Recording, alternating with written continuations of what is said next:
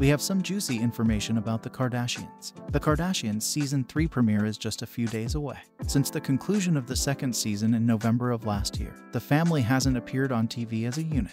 Here is everything we currently know. Are the Kardashian siblings tense with one another? The latest Kardashians Season 3 trailer tells everything. The notion that there has been some tension between the family members that would be addressed was briefly teased.